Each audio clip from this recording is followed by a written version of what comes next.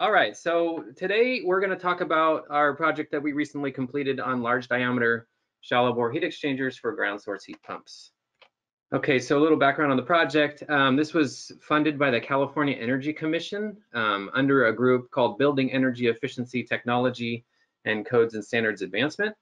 So not only were we looking at advanced technology, we were also interested in trying to provide some tools for the codes and standards team to integrate this modeling tool into the compliance software. So hopefully that can happen now that we've completed the project.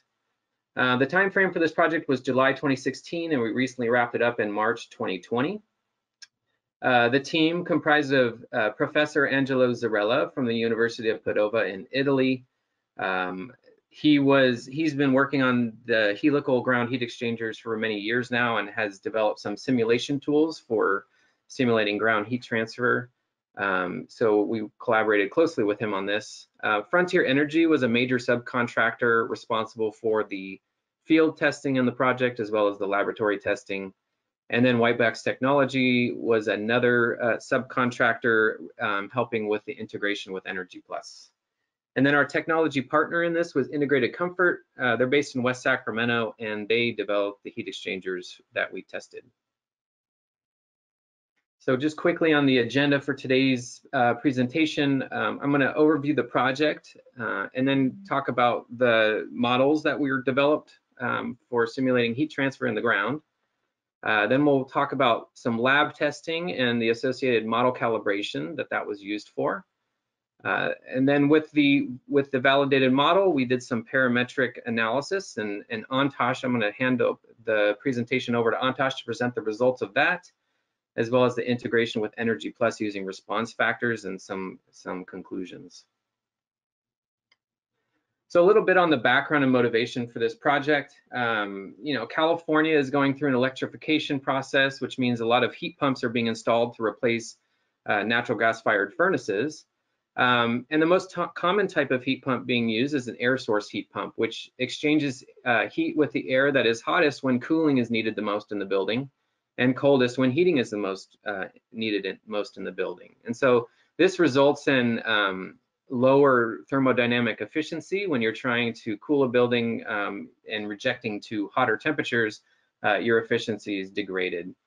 So soil provides a much more stable temperature for heat exchange. If you're able to reject this heat instead to the surrounding soil, there's kind of two benefits there. One is that the soil temperature is fairly constant throughout the day, so you're not experiencing peaks in energy draw for the equipment. So there's not a peak during a particular day. It's fairly stable power draw, so that helps the grid, the electric grid. And then also soil is a much more moderate temperature than ambient air, especially during the hottest time of the day or the coldest time of the day. So temperatures in the ground are, when you're a couple meters down, are anywhere from 65 to 70 degrees Fahrenheit, which happens to be very close to comfortable indoor conditions. And so you can get some benefits by exchanging heat with the ground thermodynamically that way. Ground source heat pumps have been around for many decades, but there have been market barriers that have prevented the widespread adoption of these systems in California and around the country. And probably the biggest barrier is the cost, the first cost of installation. So they're fairly expensive to install. The typical the vertical deep bore installations are around $15 a foot. That number really varies depending on your jurisdiction and the surrounding soil and other things. But generally in the Central Valley, you need about 200-foot deep bore for every ton of cooling or heating capacity. So for a 3-ton system, you would need 3 of these bores installed. And to dig that deep, you need specialized equipment. This equipment is not necessarily nearby the construction site where you might be installing the system. So in some cases, you have to bring this equipment from out of state, and that can add to the initial cost of installation. So a little bit more on some different ground heat exchanger designs. On the left-hand side, you see a few different diagrams. The first is the vertical, which is probably the most common. This is where you dig a 100 to 300 foot deep hole and you put a pipe down the hole. It turns a U at the bottom and comes straight back up. There's also a horizontal design. So instead of putting all that pipe vertically, you can lay it down in a horizontal manner, only in a much shallower hole. So this might be a couple meters down in the ground as opposed to several hundred feet. But this obviously would require a lot more land area than the vertical bore, and so that's why it's not used as commonly. And also you'd have to excavate all that land at least a couple meters down just to get the pipe down deep enough to interact with the soil. So this can be used, say, before you build a building. If you're going to put a foundation down, you could lay the pipe down before you set the foundation on top of it, and you would have to insulate between the two, but that would be one way of installing a horizontal loop. There's also a slinky, which is very similar to the horizontal, although it doesn't require quite as much land area, but you see that the pipes kind of lay on top of each other in a horizontal manner, and that can impact performance because the pipes are interacting with one another that way. And then lastly, there's the helical ground heat exchanger, which is the focus of this research that we're presenting on today. And it's kind of like a hybrid between the vertical and the slinky method, where you're digging a 20 to 30 foot deep hole and you're putting in the slinky, but it's put in vertically and there's spacing between each of the coils. On the right, you see some photos of an installation at the Honda Smart House on UC Davis campus. It's a single family home. You see the auger digging a 2 foot diameter hole there, and the slinky the helical GHE going in, dropping into that hole. And on the right hand side, these are the specifications for that particular installation. The helical pitch was 6 inches. This is the distance between each of the coils, so there's some spacing between the coils. The diameter was 22 inches to fit into a 24-inch diameter hole. There was 15-foot spacing between GHEs, which is on the larger end. If you have enough land area and you can do that, then that is good. But they can go down to 8 feet apart. And there's some other things. The pipe was 1/2 inch. It can, in some installations, they're 3/4 inches, and then the backfill was native soil.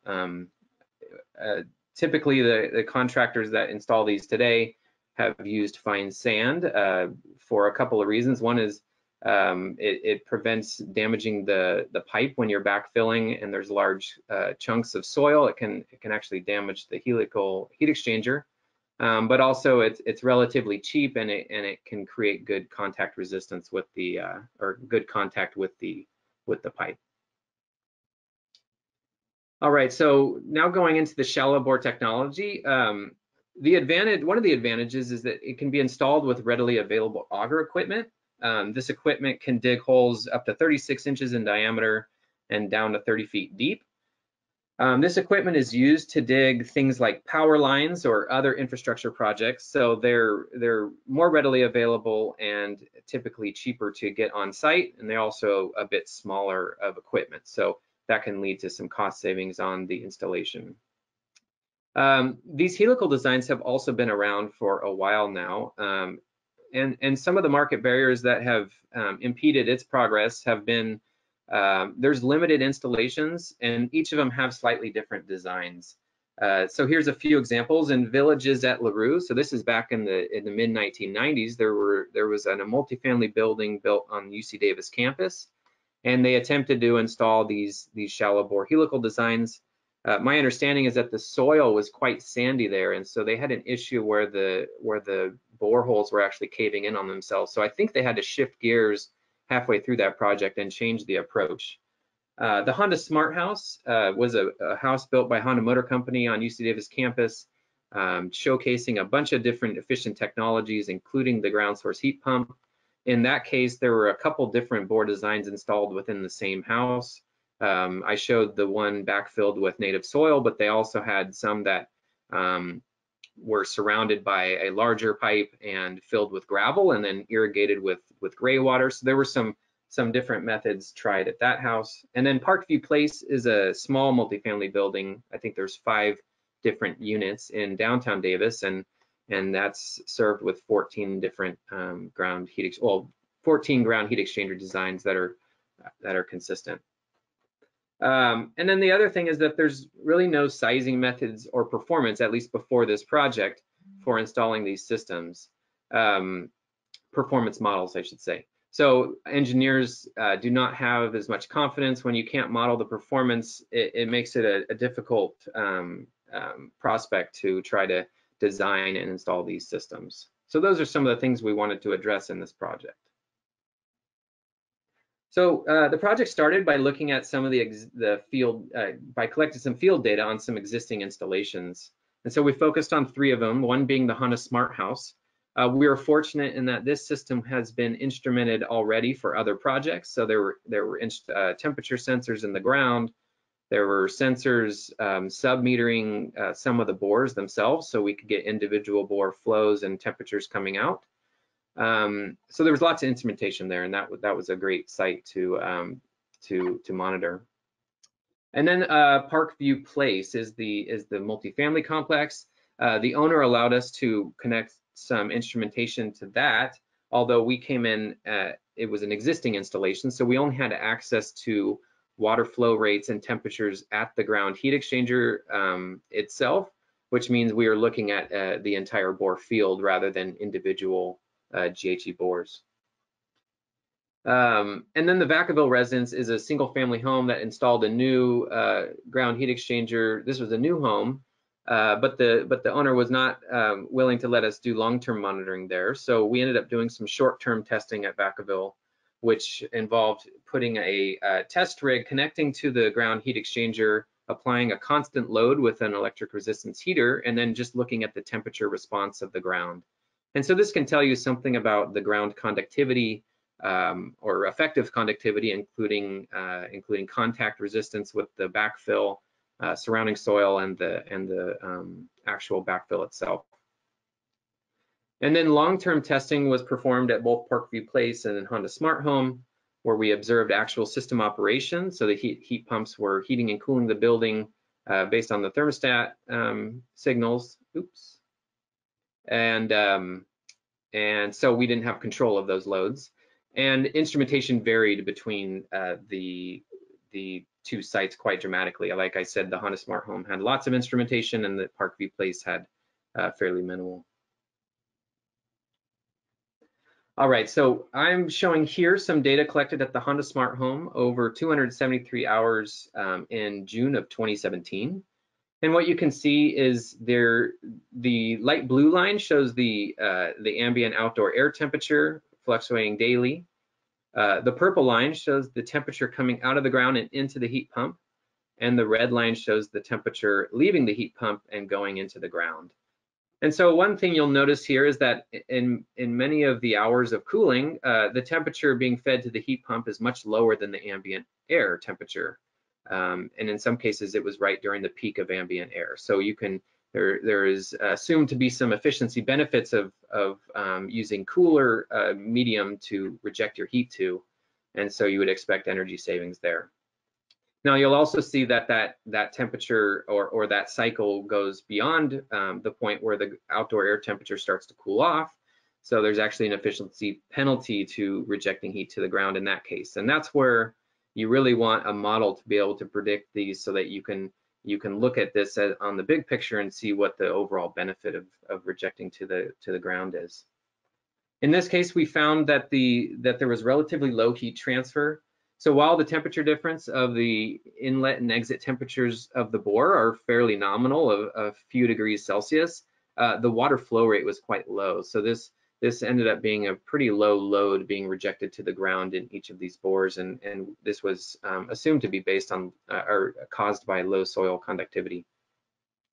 And ultimately, we used data like this to validate as a way to validate our simulation model.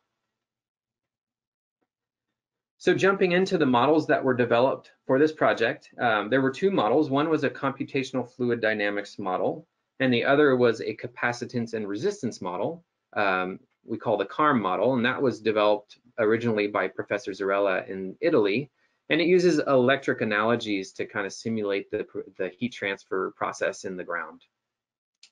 So the CFD model is highly detailed. There's a fairly fine mesh that gives you temperature distribution, very fine understanding of temperature distribution in the ground, in the core, and around the pipe. But this results in a very computationally intense process, which means that we can only simulate reasonably a couple of weeks of simulation for hours of computational time. So there's some limitations there, and clearly you couldn't do reasonably an annual simulation with a building using the CFD model, at least not efficiently. But it does provide really good ground temperatures, and ultimately we use this to see if the CARM model was behaving appropriately and to further validate the CARM model.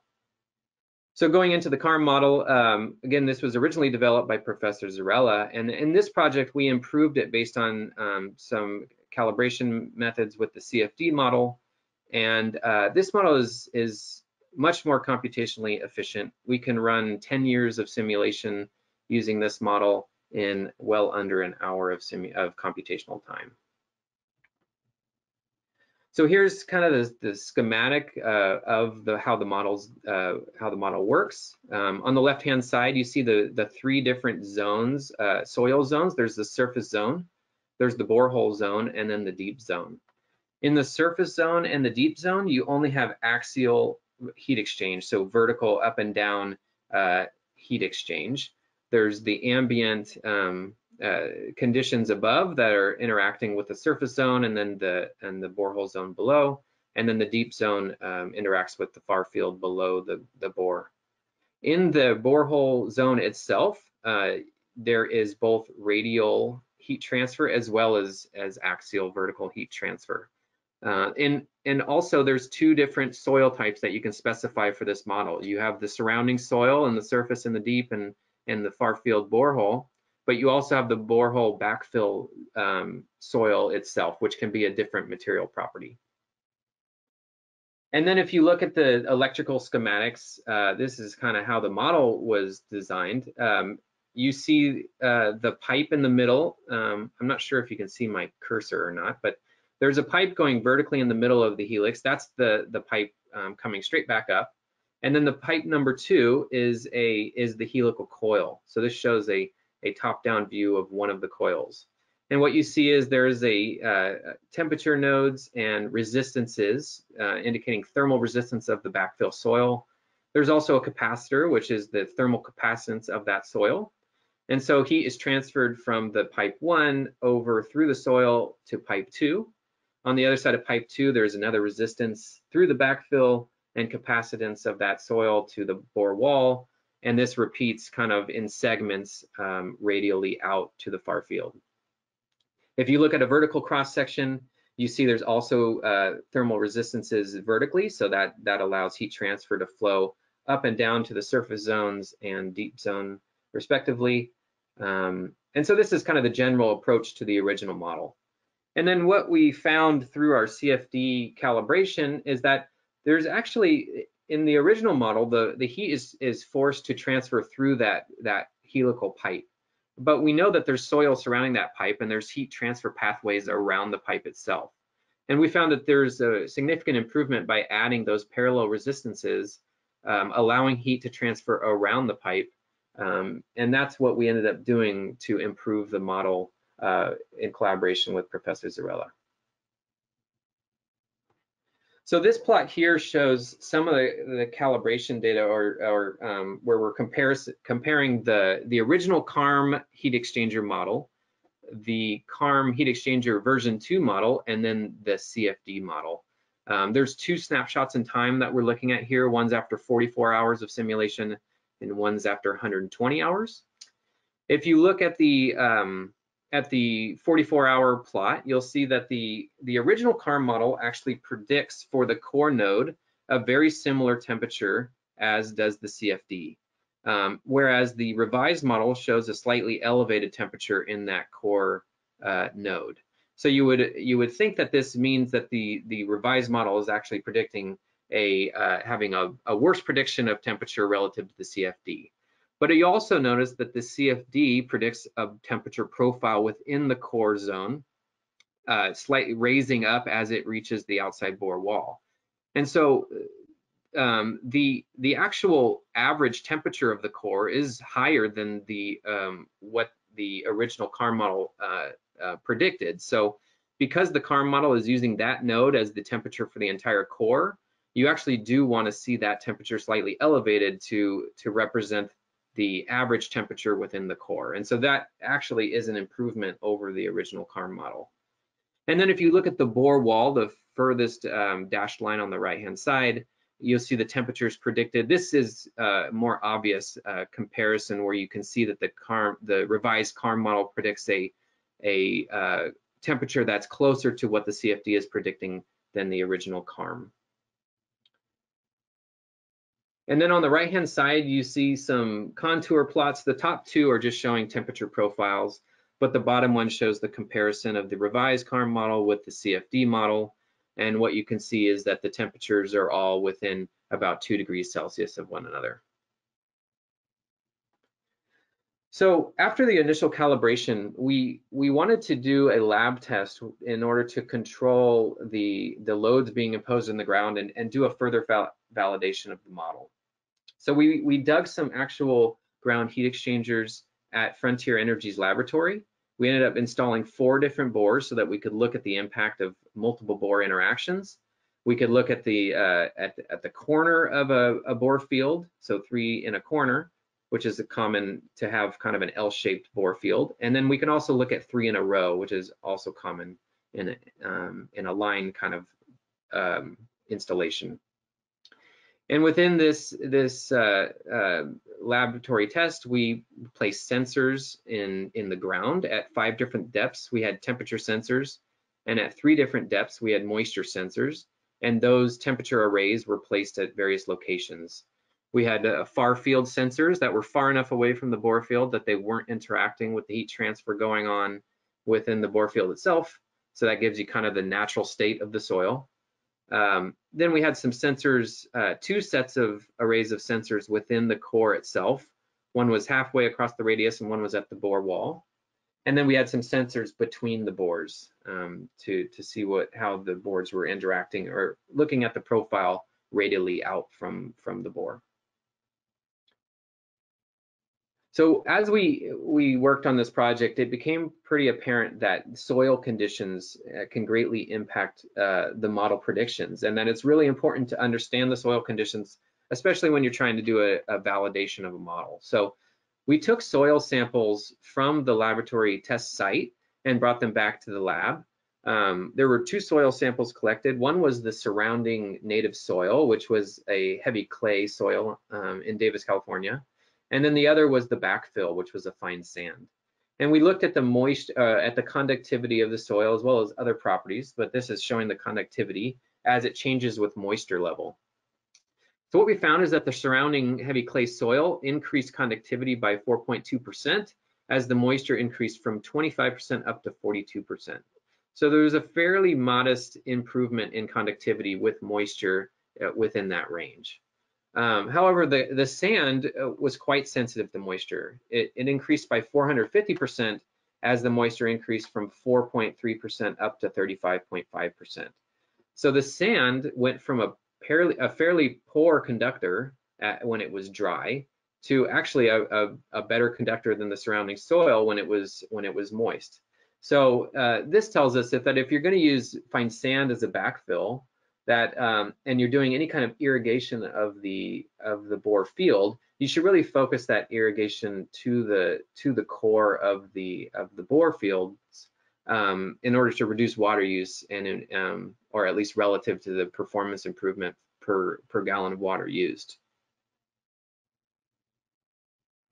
So this shows a single bore test that was run in the lab, and we're comparing the CARM model predictions of the outlet temperature to the laboratory measured data. And what we can see in the plot is that the yellow line indicates the measured result, and the blue line is the CARM model prediction.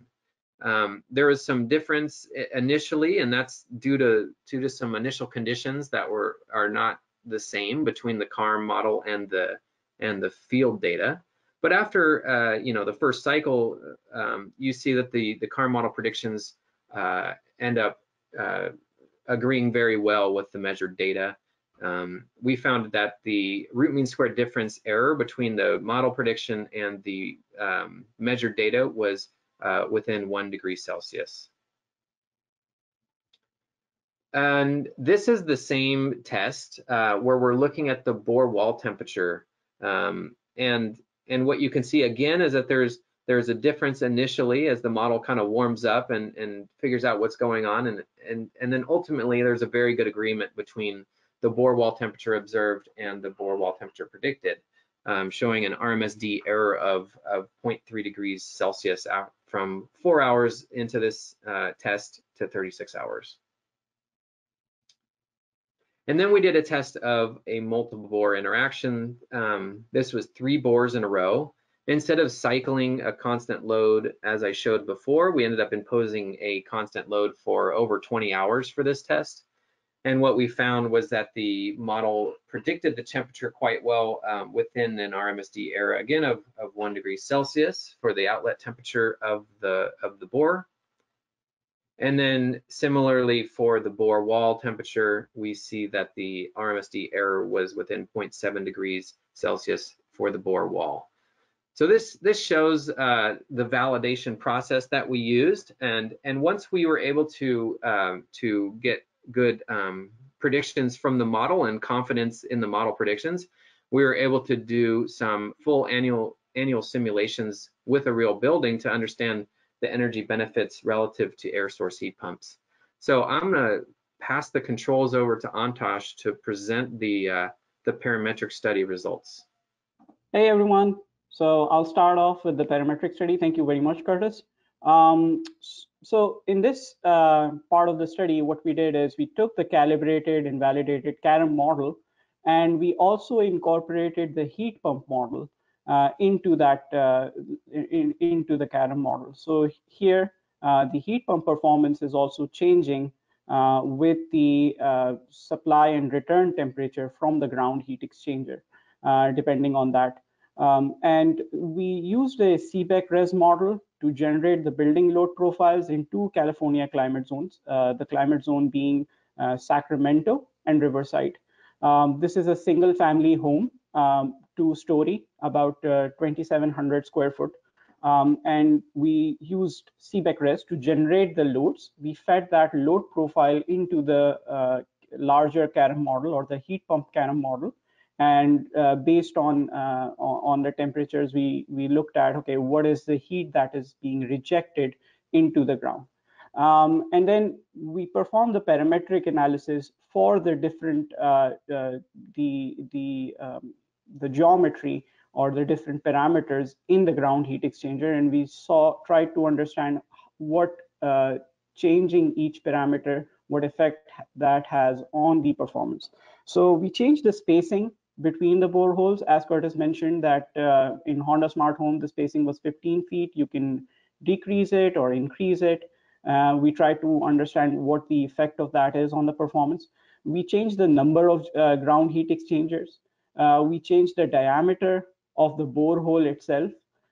We tried one other arrangement as well. So for all the simulations or the parametric studies that we carried out, we took an L-shaped arrangement. But for one particular arrangement, we had a grid. And we also changed the height of the coil itself. So, or you can think of it as the depth of the borehole. And we also changed the backfill type to understand what impact that has on the ground heat exchanger performance.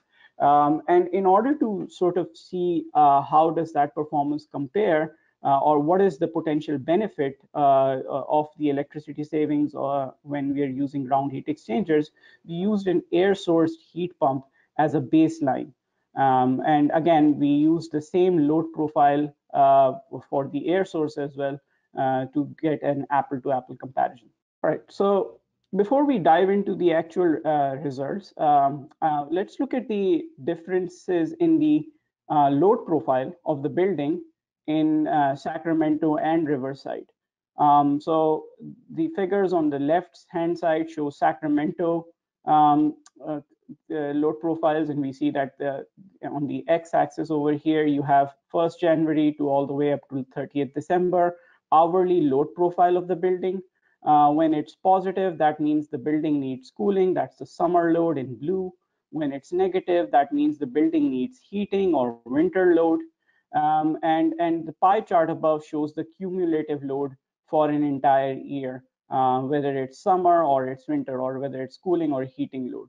And the same numbers are shown in the figures for Riverside on the right-hand side. So we see that if we compare the cumulative summer cooling load over here for Sacramento with Riverside, they're similar. They're within 11% of each other. But when we look at the winter load, we see the Sacramento cumulative winter load is 2.25 times larger than Riverside.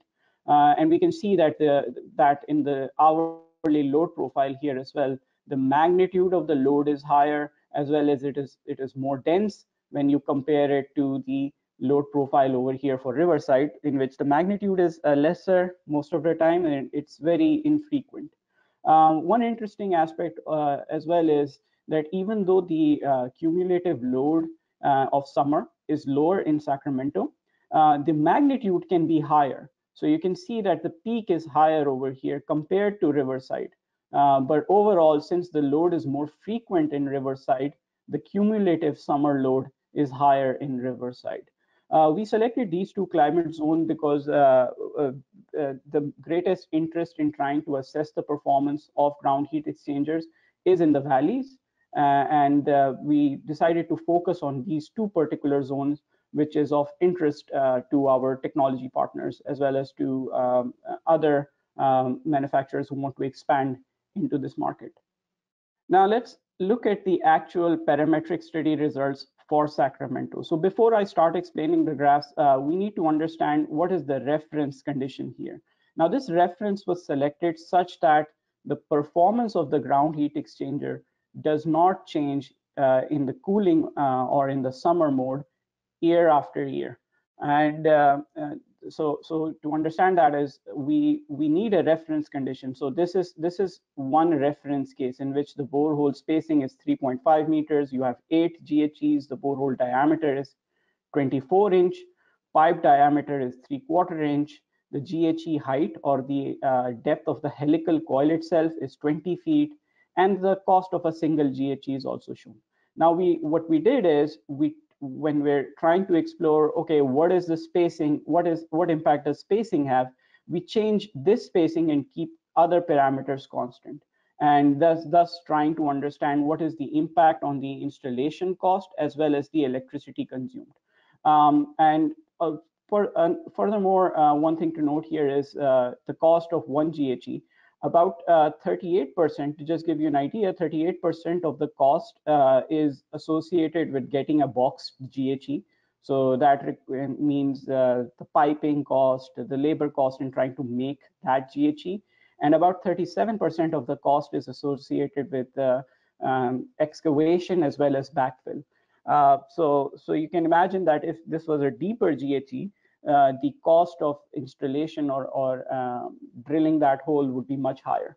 And then you see the optimum case here. Why we have selected this as the optimum case will become apparent in the next few minutes. But for now, this is the condition of the optimum case in which the number of GHE is 12.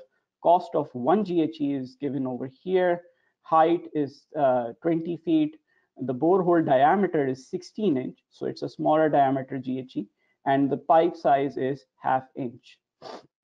So now let's look at the actual graphs over here. The first graph actually shows the ground heat exchanger installation cost. This includes everything that is associated, or all the cost that is associated with the ground heat exchanger, but it does not include the heat pump cost or the cost of installing any equipment inside the building itself. It is just the cost associated with the ground heat exchanger. And we see that the reference cost over here, because you have 8 GHEs, 8 times 384 will give you this total cost number over here.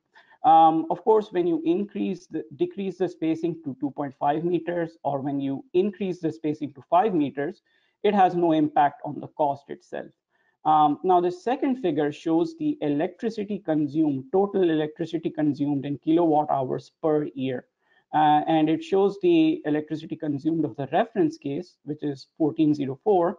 And when you decrease the spacing, the electricity consumption increases very slightly. And the reverse is true when you increase the spacing. And that's because when the GHEs are further apart, there is lesser interaction between the GHEs. So you see that that playing out over here, but the impact is quite low.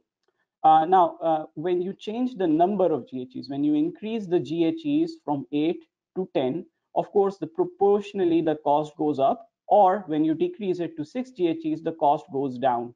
And in terms of performance or electricity consumed, when you increase the number of GHEs, the electricity consumption comes down, and vice versa when you decrease the number of GHEs. Now, this is the case where the borehole diameter is changed to 16-inch. Now, it's in order to get a better understanding of this, if we had just decreased the diameter to 16-inch and kept everything else constant, of course, the larger diameter GHE would perform better, and it will end up costing more as well. So instead of doing that, what we did is, when we increase when we decrease the diameter of the borehole to 16, we actually increase the number of GHEs to 12. And that was done so that the total borehole area available for heat transfer is same for the reference case as well as 16-inch diameter case. So when you're looking at this particular type of 16-inch diameter GHE, the cost of the GHE is less, but you're using 12 GHEs. That's why the cost is comparable. It didn't decrease too much. And we see the performance here as well. And we see that the performance of the cost comes down slightly, but the performance also deteriorates. So it ends up consuming slightly more electricity than the reference case. And when we look at the 36-inch GHE, of course, then we, again, when we're increasing the borehole diameter, we are decreasing the number of GHEs as well as the spacing, so that the borehole area is the same as the reference case. And here we see the cost actually almost same, but slightly less, 30812. And we see the performance actually not being that good. It's consuming about 50 kilowatt hours more than the reference case. And then we have this special case of 16-inch diameter GHE with a half-inch pipe. So what happens is, when you're talking about smaller diameter GHEs, or when you're talking about shallower GHE, so this is the 13-foot height GHE, they are often installed with a half-inch pipe. So we had to run additional cases to sort of simulate what an actual installation would look like.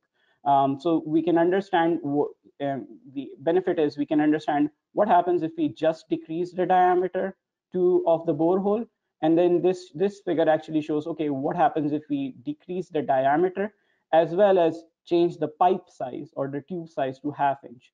All the other, for all other cases, the pipe size is 3/4 inch. And this basically shows the performance, and it's in green because this is the optimum case. And we can see that the cost goes down, the electricity consumption increases slightly, but there's a large decrease in the cost, overall cost over here. And then this is the grid arrangement over here. So for all the GHEs that, or for all the cases that we are talking about, the GHEs are arranged in an L-shaped arrangement as shown over here. But for the grid case, what we had is we had 4x4 GHEs over here. And we see that it has, of course, no impact on the cost and no impact on the performance. So it really doesn't make a difference in any of those aspects. When we change the height to 13 feet, again, when we're decreasing the height, we increase the number of GHEs such that the total borehole area is the same. And we can see that the cost goes down slightly, but the performance deteriorates a lot. It's 1460 kilowatt hours, so the consumption is higher. And again, we have this special case in which the height is 13 feet and the pipe size or the tube size is ½ inch. And we can see the performance and the cost over here as well. And then these are the two cases in which we change the backfill. As Curtis mentioned, traditionally contractors usually install these GHEs with light sand because light sand is cheap. It does not damage the GHE when you're trying to fill it with native soil, with heavy clay or anything else. So these cases, we didn't evaluate the cost of these particular cases, but just to understand how the performance changes, we simulated the electricity consumption for these two cases, and we can see that the electricity consumption, if you change the soil to heavy clay at 15% moisture, the electricity consumption goes up, and when you're using light sand at 5% water, the electricity consumption again goes up. For all the other cases, we use light sand at a higher moisture level, at 30% moisture level for the simulation. And we can see finally the air source case here, which is consuming 1968 kilowatt hours of electricity. And we can see that this electricity consumption for the air source is higher than all the other GHE cases, including the reference case. So no matter what type of installation you go with, you will end up saving electricity, although you would have to pay the cost shown over here. Now, again, as I mentioned, that the optimum case is 16-inch diameter bore with ½ inch pipe. And why we selected that as the optimum case will become apparent in this slide over here. So this slide actually shows the cost per annual electricity saved. So in the previous slide, if we see that the reference was consuming a certain amount of electricity and the air source was consuming more electricity, we subtract that to figure out what the electricity saving is. And then we take the cost of installation and divide it by that electricity saving to get this chart over here. So this actually shows you how much money you need to spend to save 1 kilowatt hour per year. And you'd want this to be lower, right? You'd want the lowest one would indicate, okay, the smallest amount of investment to save the largest amount of electricity. And based on that, this 16-inch diameter with ½ inch pipe is the winner over here. One thing to note here is the worst performer is this 10 GHE case, in which the cost is 6.65. And there are other designs that come close, like 6 GHE case, it's pretty good as well. The height of 13 feet and ½ inch pipe, that also performs relatively well. Now, if we can compare it with the optimum system with the air source, the electricity consumed is 28.3% less. And this slide actually shows the seasonal COP, or coefficient of performance, of the optimum case and the air source. So you can see that the air source cooling performance is in blue line over here, because that performance does not change year after year, of course. And then the air source heating is shown in orange over here as a line, and that's 3.75 in cooling, 3.13 in heating. And the ground heat exchanger performance is shown as these scatter plot over here. And we can see that the cooling performance is actually 70% better if you take an annual 5-year average. It's 70% better, and in heating, it's 36% better. So overall, the optimum system is performing much better than the air source system. One thing to note here is that we went with whatever the manufacturer specification is. So both heat pumps, air source and ground source, are from the same manufacturer and of the same capacity, I think 3.5 tons. And we use the manufacturer data. However, in many cases, the air source performance degrades further due to a variety of reasons. So if you consider all those aspects, this performance would actually, or the savings would be even much higher. And I'll talk about that a bit maybe in the next few slides. Now coming to the riverside the climate zone, and I'm not going to go into all the details here just to save time, but suffice it to say that this is the same graph, cost per annual electricity saved for all the different cases. Again, the reference case here is exactly same as Sacramento, aside from one change. The number of GHEs is now 5. This is 5 because the overall load in Riverside is much smaller than Sacramento, as we saw in the earlier figures. So that's why you can actually install less GHEs and still get the same performance, or rather I should say that you can meet the building load. And the optimum case requires 8 GHEs. Again, we can see that the optimum case saves up to 28.5% electricity compared to the air source. This is the optimum case. The optimum case is again the 16-inch diameter with half-inch pipe. And one interesting thing here is that no other design comes close. Like your 4.74 here, this one is impressive, but it's still $5.82 per kilowatt hour. So this is a clear winner over here, the 16-inch diameter with half-inch pipe.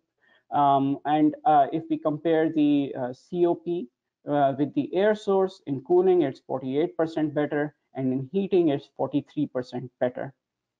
Now, again, as I mentioned, yes. Antash, I sorry to interrupt, but just we have a few minutes maybe for you to wrap up, and we do have some questions, so I want to make sure we leave a few minutes at the end to answer those. Perfect. I'll all right, great. So, as I mentioned, that the estimates are conservative because you adjusted the performance to 15% glycol. We considered the electricity consumption by the circulation pump at a 50% efficiency, and again, the water-to-water heat pump result is 20% better than the air-to-water heat pump in general.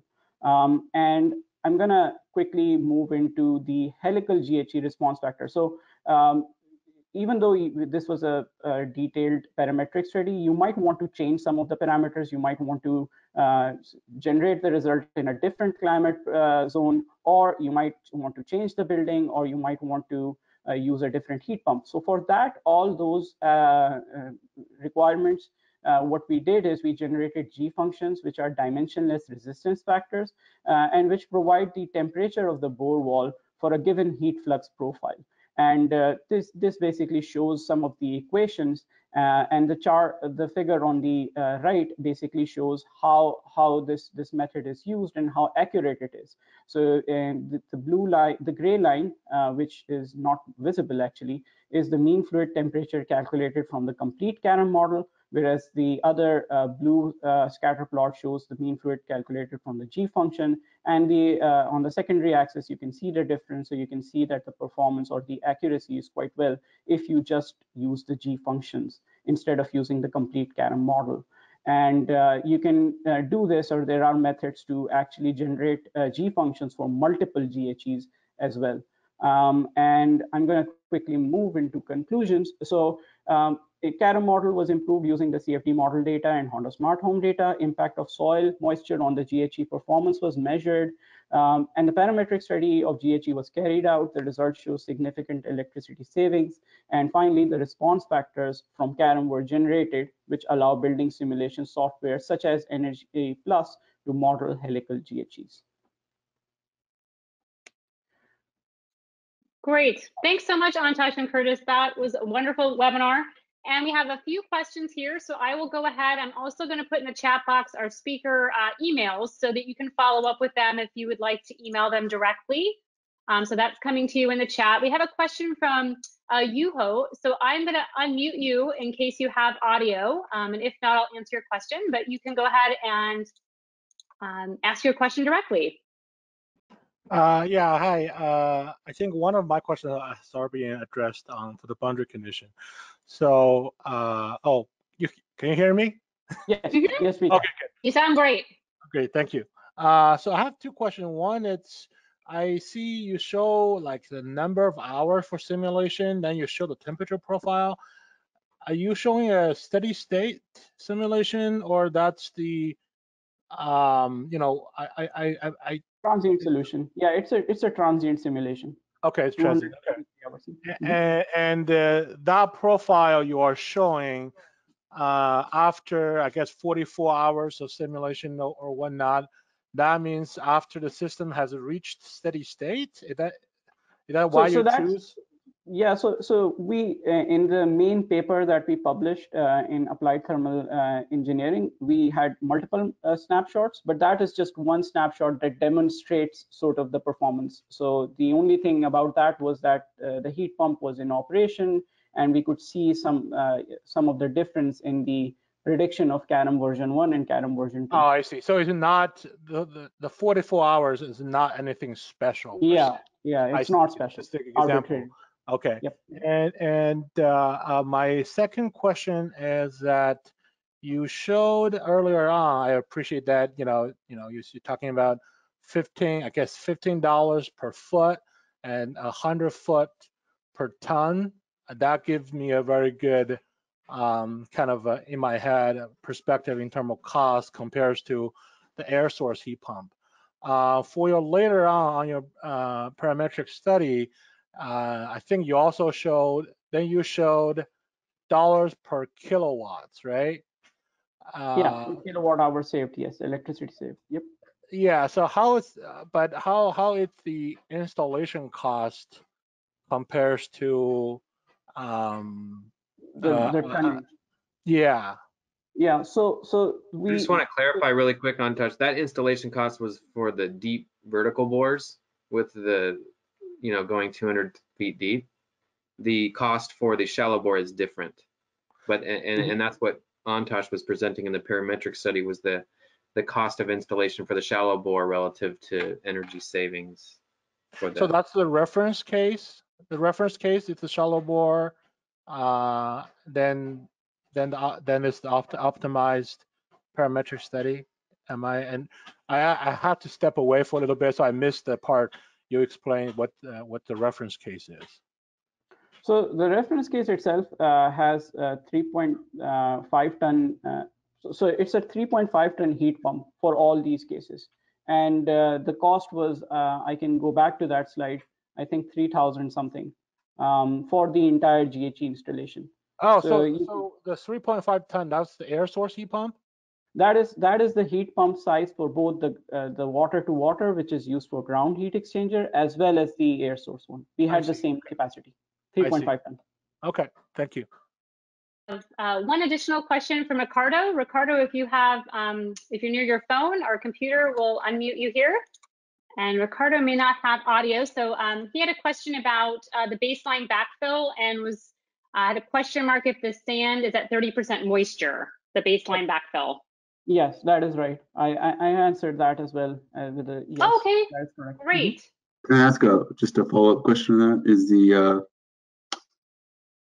how does that compare to native soil? Yeah, the native soil that we simulated was at 15% moisture, heavy clay. The idea, so we did a separate study with, or the lab test that Curtis presented, and we were looking at the thermal conductivity with increase in moisture, and we used the high moisture, considering that okay, the backfill will be irrigated with gray water. But that's why we have that other study in which the performance at 15% lights with backfill at 15% moisture is also simulated. Okay, thank you.